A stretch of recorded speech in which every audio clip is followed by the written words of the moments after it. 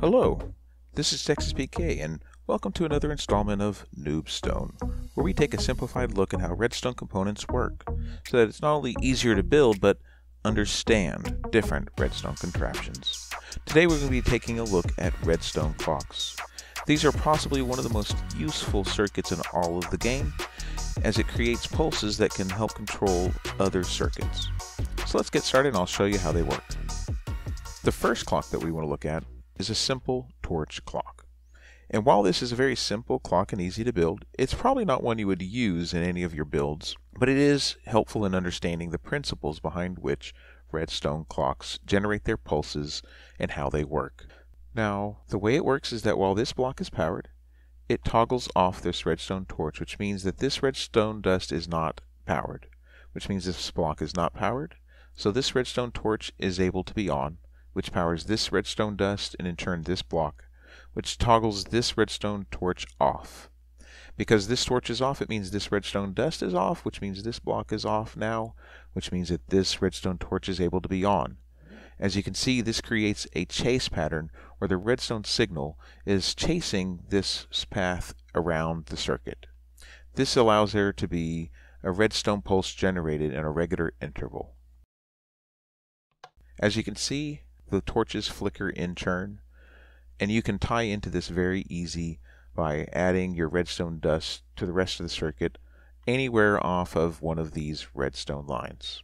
You can add to this and extend the delay between the signal pulses very easily by just adding additional blocks and torches and redstone dust in this pattern.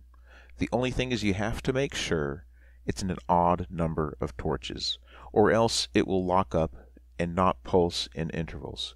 The odd number is very important. The next clock we want to look at is the torch repeater clock.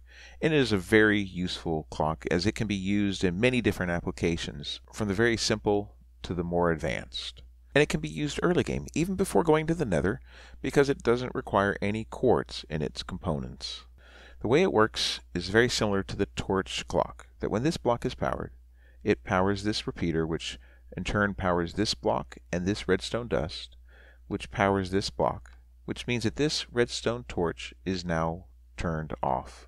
If it is off, it means this block is no longer powered, which means so is the repeater, this block, and this dust, which in turn means that this block is no longer powered, which means that this torch can now be turned on, which then repeats the cycle, creating a regular pulse.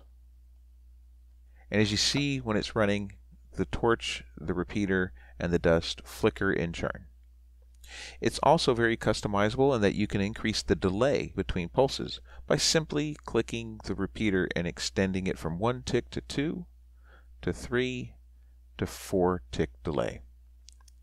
You can also extend the delay further if you wish by coming in, removing this dust, and adding blocks in a similar pattern to this, and put in additional repeaters pointing out on the top and back to the front on the bottom, and then adding a redstone dust at the last block. And you can see that the time for the cycle is extended by however long the delay is on your repeaters. You can do this indefinitely, and it creates a very customizable delay in your cycle of this clock. Another nice feature of the torch repeater clock is it doesn't have to be laid out in a vertical configuration. It can be laid out horizontally. You can see that the pattern is the same though, that there is a torch, a repeater, a solid block, and then some redstone dust that comes back and powers the block that the redstone torch is placed on. And it follows the same cycle as the vertical configuration. Once you've been to the nether and you're able to get some nether quartz, it opens up some options for additional types of clocks. The first is the observer clock, and it is considerably faster than the torch repeater clock.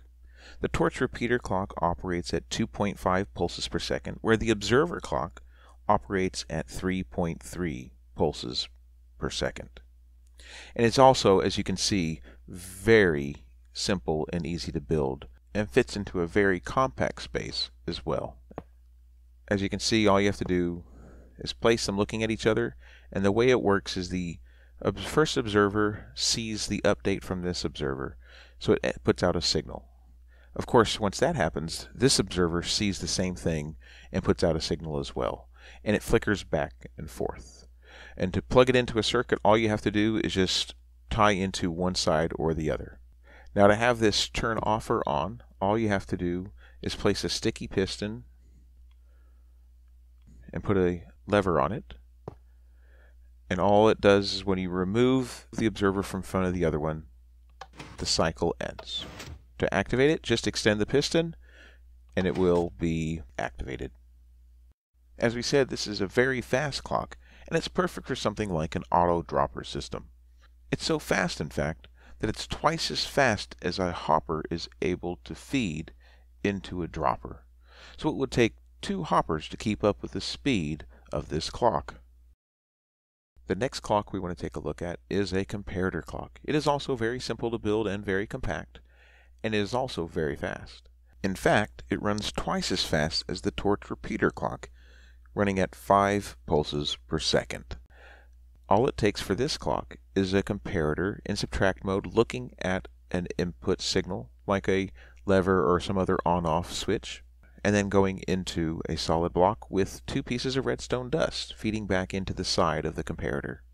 The way that this clock works is that the signal comes in at full strength into the comparator. It then outputs a signal of 15 into this block. The redstone dust next to it is powered at 15 and then decreases to signal strength of 14 and enters into the comparator. And since the comparator is in subtract mode, it subtracts the 14 from the 15, reducing the signal strength to 1, which means that when it comes out of the solid block at signal strength 1, it gets to 0 by the time it comes back into the comparator the second time.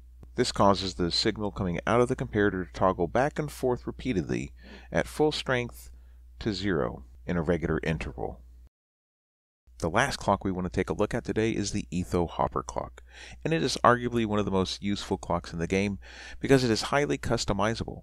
While the other clocks are very reliable and create steady, regular pulses, the interval between them is harder to control, whereas the Etho hopper clock can be easily adjusted to fit any period of time you want, including up to minutes of delay between pulses.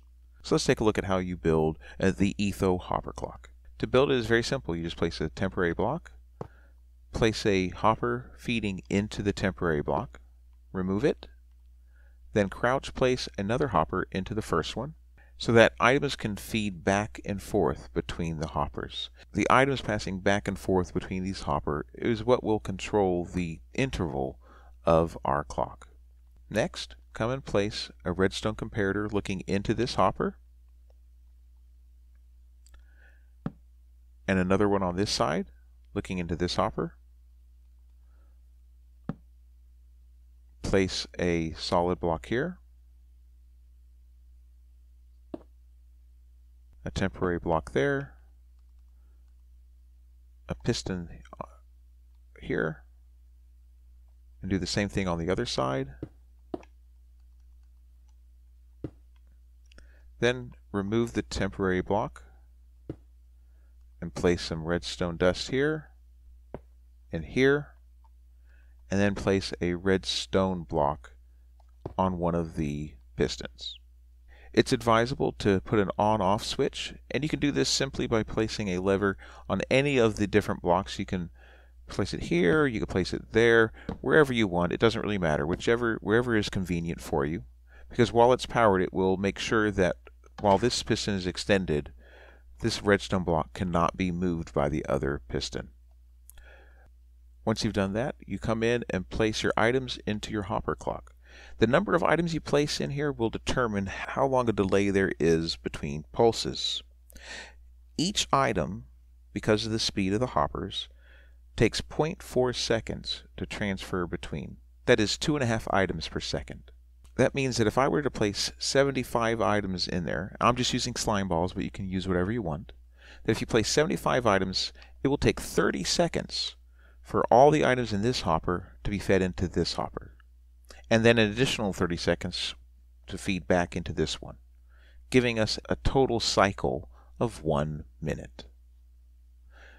You can extend or shorten that time period however you see fit and according to your needs.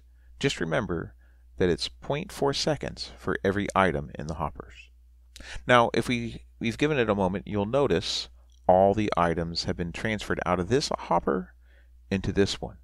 The reason they're not feeding back at this time is because this redstone block is locking this hopper. That means no items will be sent out of it, and it will not draw new items in. The reason the items went into it, though, is because this hopper is not locked. It is able to receive items and push them into this hopper. This comparator reads when there is an item inside of this hopper.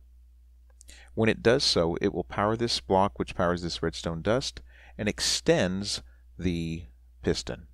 At the same time, if this one is extended, the other piston cannot be extended, so the redstone block stays there, as you can see right now. However, once this hopper is empty, this comparator is turned off, as you can see here. That means there is no signal going into this block, meaning this redstone dust is not powered, which means this piston will retract. Therefore, the other piston will be able to extend and push this redstone block on top of this hopper, which will lock it and prevent items from being pushed back into the other hopper. The only reason it's not working right now is because our on-off switch is powering this block. See what happens when I turn it off.